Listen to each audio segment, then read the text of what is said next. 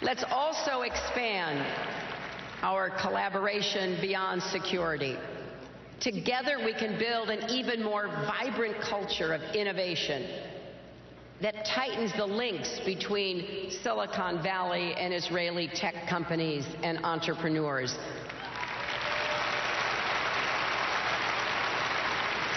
There is much Americans can learn from Israel, from cybersecurity to energy security to water security, and just on an everyday people-to-people level.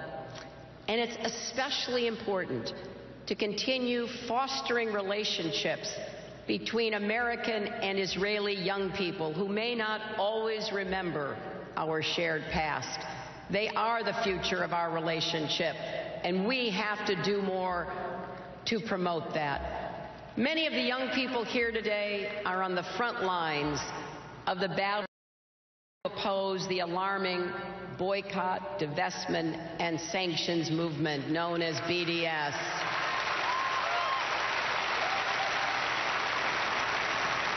Particularly at a time when anti-Semitism is on the rise across the world, especially in Europe, we must repudiate all efforts to malign, isolate, and undermine Israel and the Jewish people.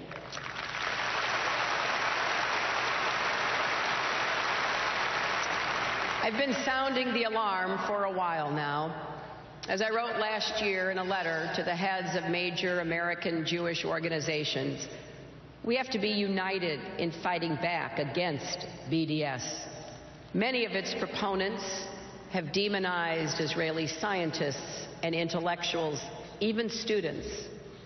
To all the college students who may have encountered this on campus, I hope you stay strong. Keep speaking out. Don't let anyone silence you, bully you, or try to shut down debate, especially in places of learning like colleges and universities.